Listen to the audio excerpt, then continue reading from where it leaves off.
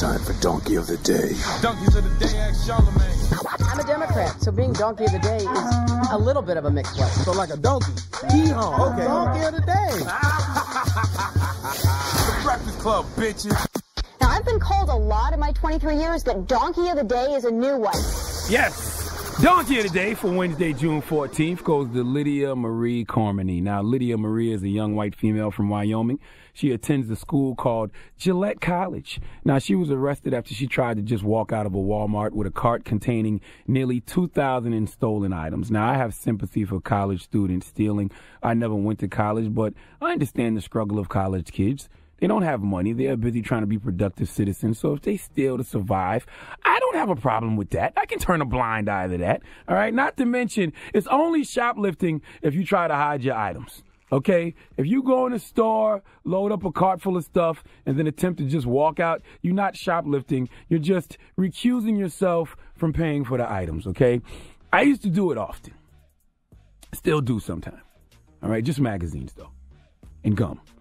Now, I told you all Lydia Marie got caught, and what she did, you know, what did she say when she got caught? Did she tell the authorities, look, I'm a 23-year-old starving college student who's just trying to survive? Nope. Did she flex her struggling college student privilege? Nope. Instead, Lydia Marie Cormany did what any brilliantly idiotic college student would do. She said she was doing research for a term paper on kleptomania. Lydia Marie got caught shoplifting at Walmart, and she told the Walmart employees that she was doing research for a term paper on kleptomania. Kleptomania is not a new WWE pay-per-view.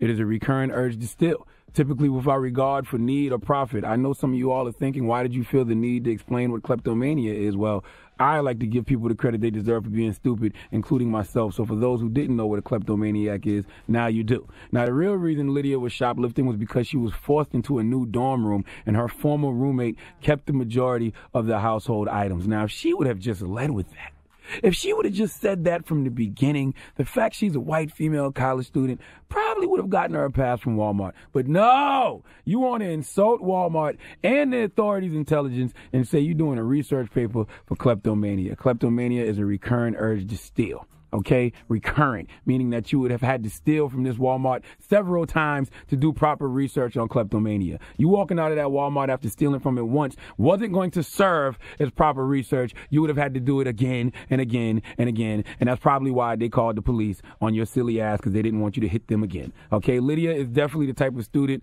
who told the teacher the reason she doesn't have her homework is because she left it in the back of her Uncle Jeff's pickup truck, and then Jeff drove the pickup truck through a car wash. Lydia has definitely told her teachers that her homework slipped out of her hands and blew away. By the way, teacher, that's why I was also late to class, because I was chasing after said homework after it blew out my hands. The moral of the story is, why lie, kids? You would be surprised who understands your situation.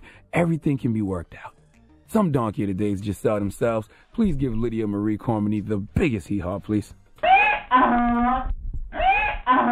All right. Well, thank you for that donkey today. Yeah, and she was released from jail last Thursday, but now she faces up to 10 years in prison and a $10,000 fine for felony shoplifting. The Breakfast Club.